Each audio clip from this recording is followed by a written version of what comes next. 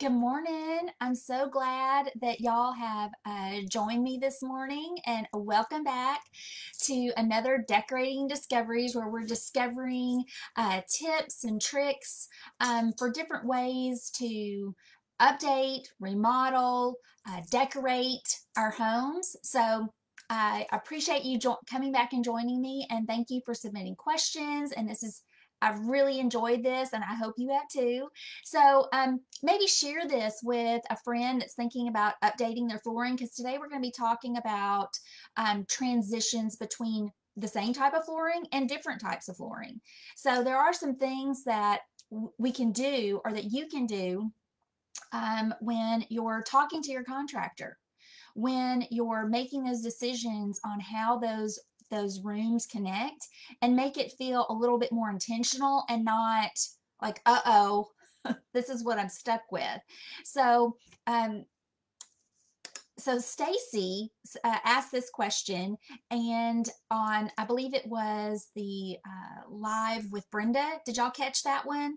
On talking about adding value to our home and thinking about resale when we're making decisions on flooring, because sometimes you don't know, is it worth it, is it not worth it? So if you didn't catch that, she provided lots of great information. So I'll probably go back and rewatch it a few times too. It's just good information. Okay, so I hope, if you're listening, that you will let me say hi and let me know that you're here. And it's just good to see names so I can envision your faces. So I hope you say hi. Okay, so today we're going to be talking about tips on those flooring transitions when they're not the same, or maybe when, specifically Stacy's question was, what do we do, or can we match up existing wood flooring with new wood flooring? So, and just real quick, that answer is different when we're talking about a luxury vinyl plank and we're talking about um, on-site installed hand scraped solid wood flooring. So those are different. So I'll talk about both of those. Okay, so the first thing that I would say, anytime you're doing anything in your home, really, this would apply. It doesn't apply just to floors. So you'll want to make sure and communicate with your contractor. Do not make assumptions as to what he's going to do, or that he can, he knows exactly what you want. Don't ever make assumptions. And any contractor that's worth hiring will not be offended by this, because all good contractors want their customers to be educated, because it's a better process for everyone. And the same thing applies to your design professional. We're not offended by questions at all. So don't be afraid to ask a question. And when you're looking at considering to do anything in your home, if it's flooring, if it's tile, if it's paint, it's great to communicate with your contractor and ask questions and go through these tips. But your painter or your tile installer or your wood floor installer should not be your designer. I'm going to say that again. Your contractor should not be your designer. If you don't hire a design professional like Priscilla Braswell Interiors, you should be the designer, not the installer. Okay? They're not the designer. And there's a difference between an installer and the designer. So don't trust them with aesthetic choices. They're a good resource that you can talk with them and communicate with them and ask questions and ask, hey, what are you installing a lot right now? What are other people doing? That's great. But there's a difference between that and them being the designer. So don't do that. Okay, so communicate your expectations with them. What are you trying to achieve? What are you looking to do? And if you're looking to do something that is not achievable, then you want to know that up front, not after you've already ripped out or bought material and that type of thing. Don't assume that they're going to think through that process for you. They should, but don't assume. So, and sometimes what'll happen is if you'll ask, let's say, okay, I want you to, just random, I want you to restain my front door. Okay, restain it. And then the result does not look great. And and you ask, well, why did you do it that way? And the contractor responds, you said restain it. Right. But I'm trusting you as the contractor to know that you need to prep, and is it an option to restain? Is the surface ready for a stain? All those things. So don't assume that they're going to follow the correct process. You want to ask those questions up front. Ask, how are you going to, if you're wanting to do your wood floors and you're wanting to combine an old and new, how are you going to do this? If they say they can do it, ask, how are you going to do that? And go do your research and make sure that they're doing it appropriately and correctly.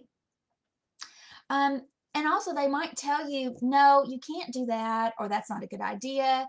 It's always a good idea to maybe talk to 2 or 3 contractors and get some different opinions, because sometimes what I found, when a contractor says you can't do that, they just don't want to do it. They just don't want to. It's harder than starting over, maybe.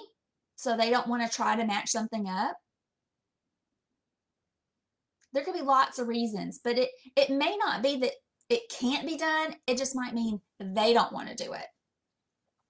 Okay, so so then the next thing you want to do is, after you've communicated your expectations, ask their opinion. What do you think I should do?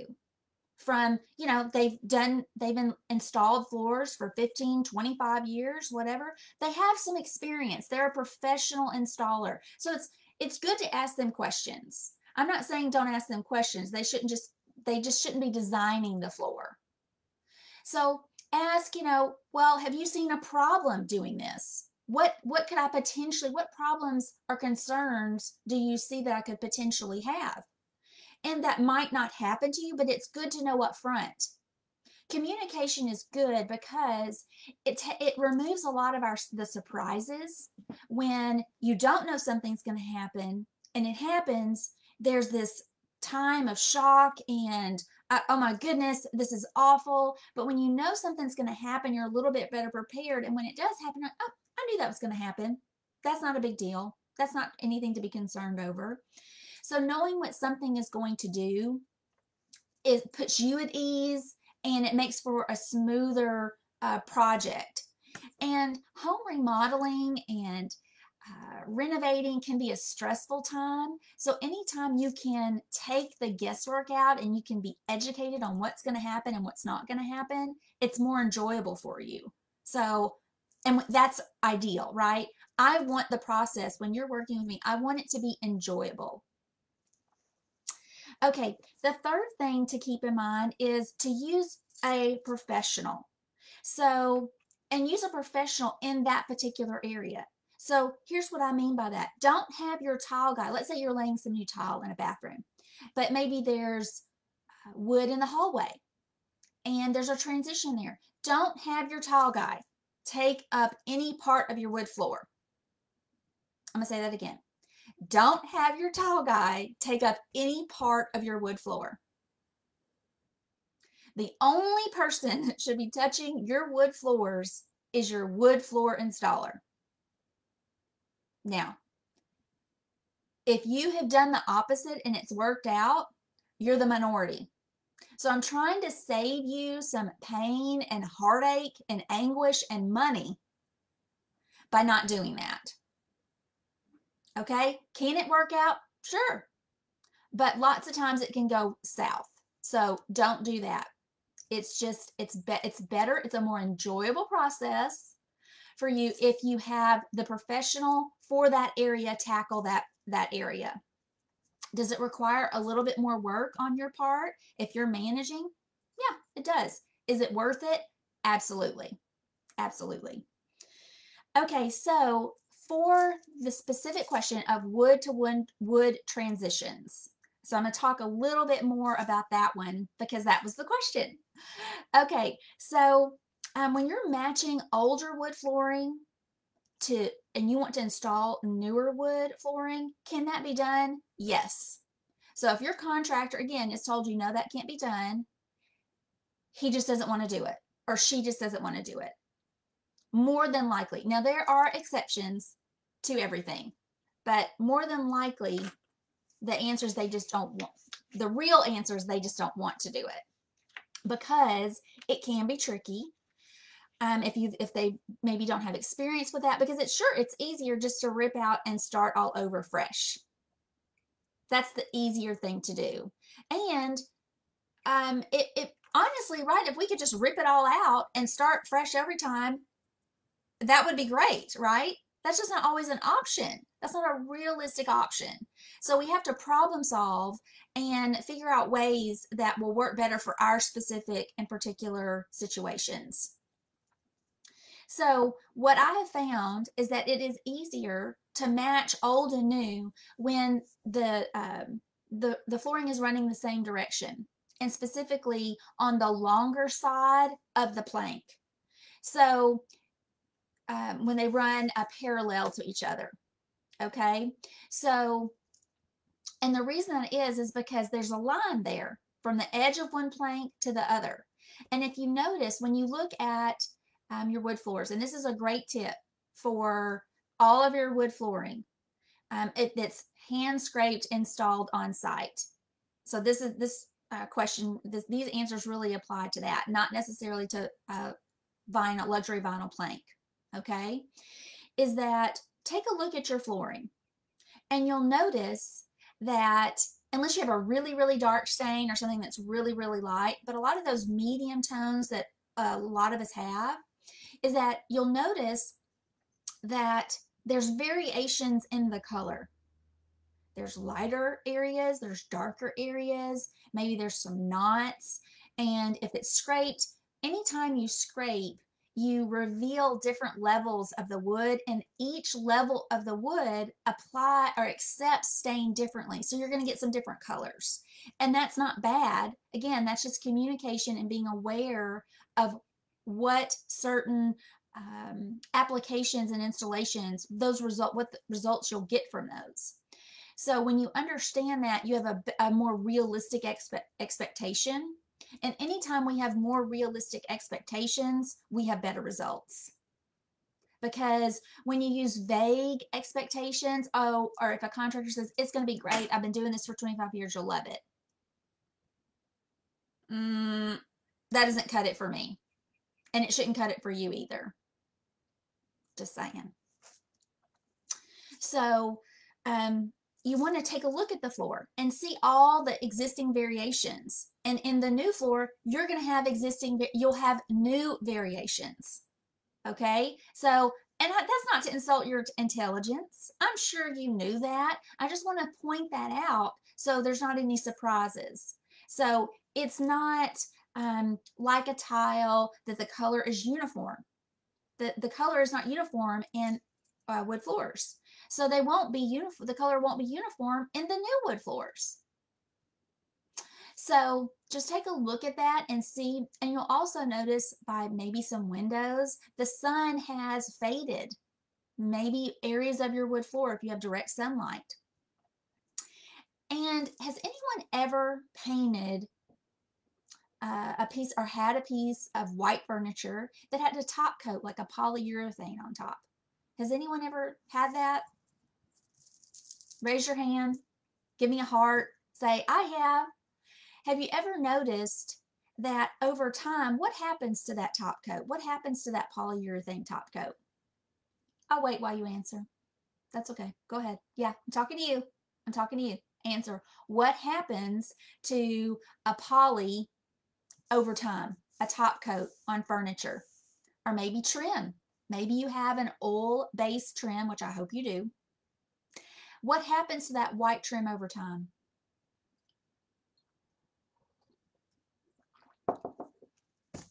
Crickets. What happens is it yellows. That's what happens. So the same thing happens to your wood floors over time. They become more yellow, and that's because of the top coat. So just know that, look a little bit closer at your floors. You've probably not gotten down on your hands and knees and looked at your floors. Now might be a good time, if you're considering that, to look at them and see really how they worn over the years. Do they still look brand new? So you'll have some of those differences because you have a lived in nice wood floors. That's the beauty of a wood floor. So a brand new floor. Hey Sharon, thanks for answering. So peels and fades. Yeah, sometimes it does. Sometimes that poly does kind of flake up, and more often times than not, with the fading and the peeling, what happens is it's that poly that's wearing down. So that's what that is. It's wearing down, and sometimes it gets on darker items like or objects like wood floors. It'll kind of get a milky look to it. Have y'all noticed that? So yeah, that's so true, Sharon. Good point. Good point to bring up. Okay, so take a look at that. And when you add new flooring, you're not changing the wear and tear on the old flooring. That doesn't make the new flooring bad or not match. There's just a different level of wear, right? And so, hi. So that's not a bad thing. And you know what? Give it a few weeks if you've got kids or pets or whatever, and you're going to get some wear and tear on the new floors too. Just give it time.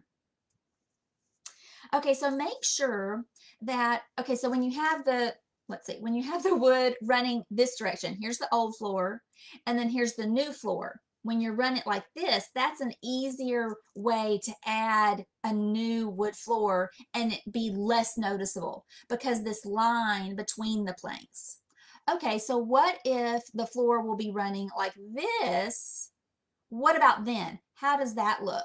Well, here's what you want to do in those situations. You want to make sure that you feather in, like if this is the flooring, you want to make sure you want to feather in each of those pieces. I really hope that the video does not stop right here. Or that. Do you know what I'm talking about when you go to look at a video and the person's making a crazy face? I hope it doesn't stop right there. So you'll want to make sure and feather each of those pieces in. So typically wood floor, when it terminates, it's staggered. It's offset when it's installed. But where it terminates, it's a straight line.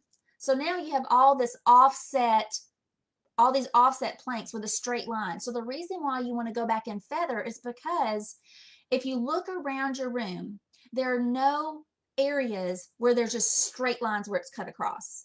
So if you just go in and add new flooring like this, instead of feathering, your eye is going to go to that every time. All day, every day, you're going to notice that. So that's why you want to make sure and feather in every plank that touches a new plank. You want to continue that offset look. So no straight cuts.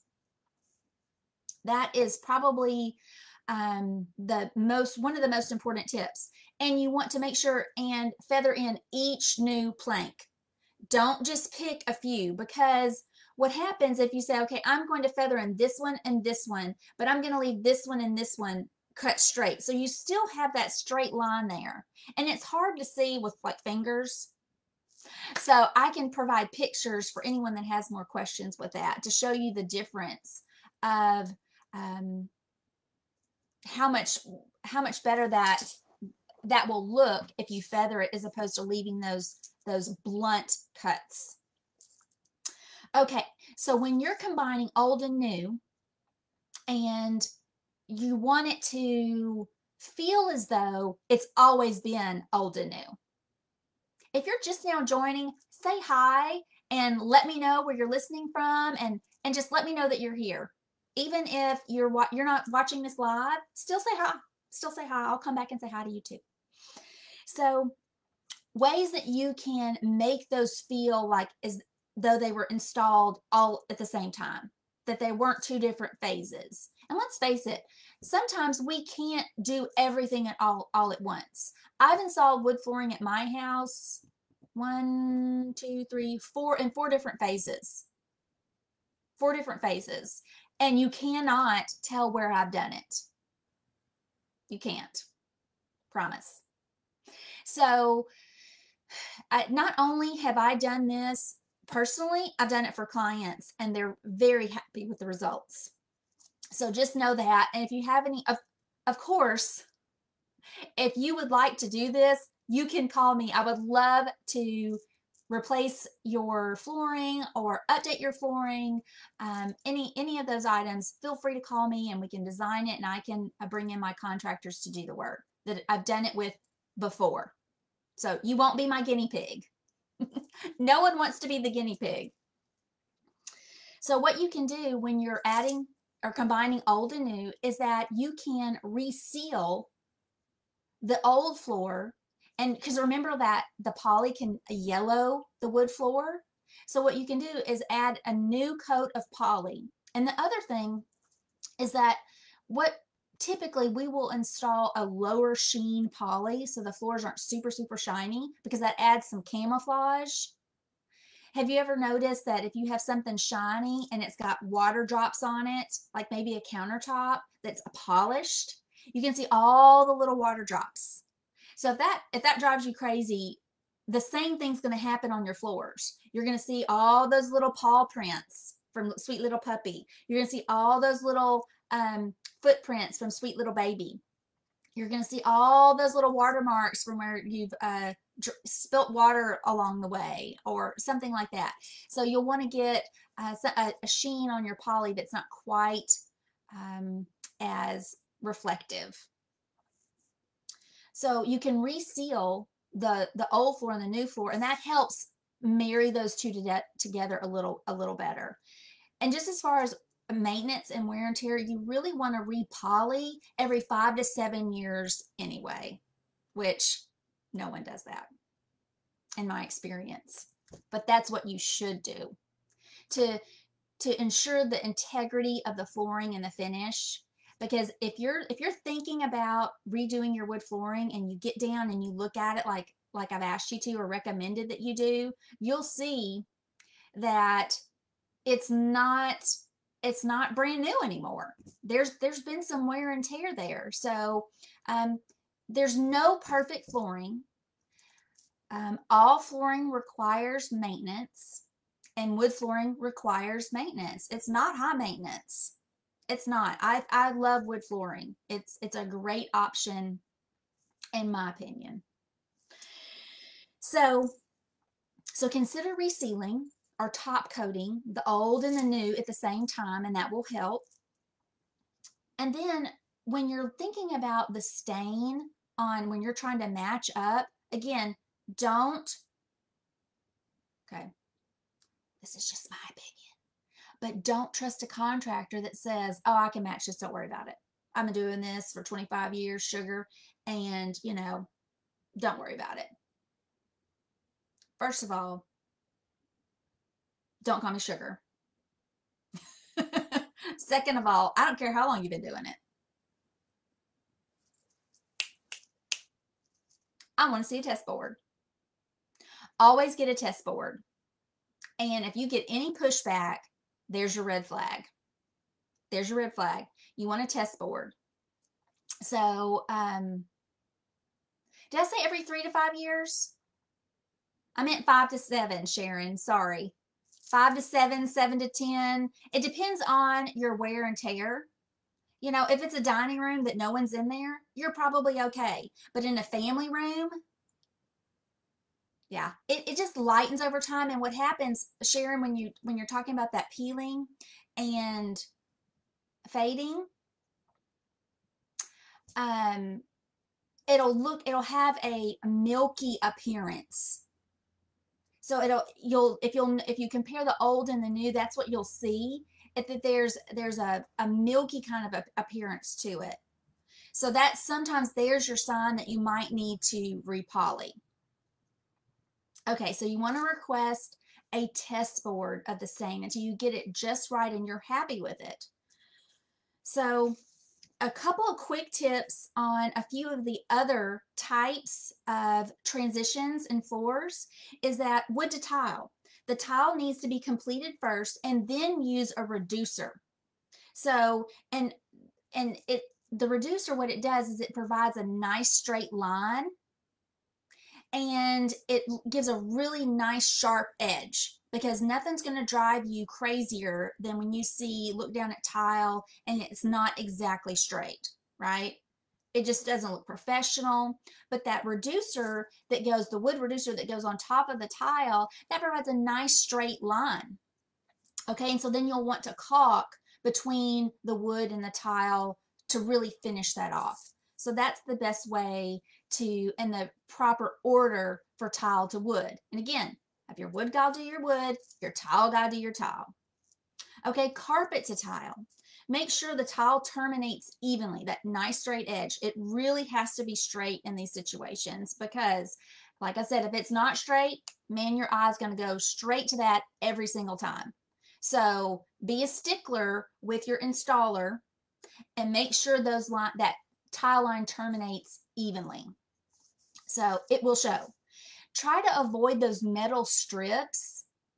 It's just, it's a contrast. It'll draw the eye to it. And you really don't want to draw your eye to a transition between two different floorings. That's not something we want to accentuate and draw the eye to, right? So you want that to be smooth, a little bit smoother than that gold or type of transition. So you just want your carpet to really hug up against the tile, a really nice tight fit so there's no gaps. And if you have, maybe this is a rental property, and if the flooring or the carpeting has a lower pile and it's not quite as dense, you can have your installer roll or tuck the carpet to give it a little bit thicker right there on the tack strip up against the tile. And it's a more polished finish that way, polished installation. So I hope some of those tips were helpful for you. If that was helpful for you, I hope you share it and like this video, and I hope you come back on Friday for another video. And we're going to be I'm going to be sharing my favorite ways to just simply refresh a room. Like, we're not talking rip it out, rip it out, rip it out. Just simple ways to really have, it's a high impact. So I think you're going to like that one, and I hope you come back. So thanks for coming today. Thanks Stacy, for submitting that question. I really appreciate y'all interacting here. So Sharon, if you have a question for me, I hope you leave a comment and we can do a live with your question. So I hope y'all have a great rest of your day, and I will see you back on Friday. Bye guys.